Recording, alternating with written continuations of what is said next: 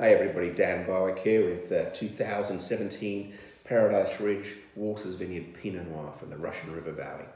This is fruit that's made from fruit that's grown on our estate, and this bottling is particularly using the Pommard clone of Pinot Noir, which gives much darker, rich, opulent fruits. Look at this beautiful colour. Lots of fruit going on in the glass.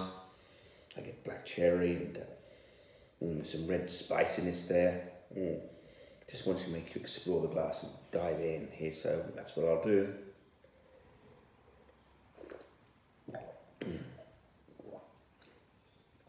Wow, wonderful layers and layers of fruit that glide across your tongue and finish with a lovely silky finish.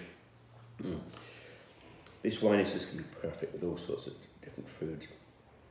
I personally like cheese and charcuterie, just sitting around and sipping the wine and changing those flavours with a little nibble of this and a nibble of that. Doesn't have to be the full meal. It's just a nice way to spend an evening and just to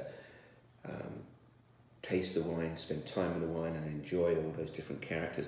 As the wine ages and sits in the glass, those characters are going to change. So every 5 minutes there's something different going on. And with the bottle too, if you're drinking the bottle throughout the evening, you'll find different characters to find and enjoy in that wine. It's usually the last glass in the bottle that's the best. So there's your agenda for this wine. The vineyard is at an elevation of about 600 feet on the Russian River Valley.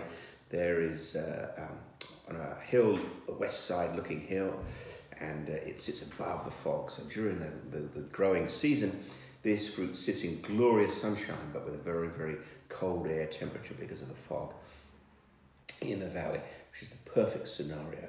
With that coldness captures some of the more delicate characters in the fruit, but more importantly, maintains the acidity in the wine, which makes it much more food friendly. So this, we've captured the fruit, we've captured the acidity, just perfect for you to enjoy.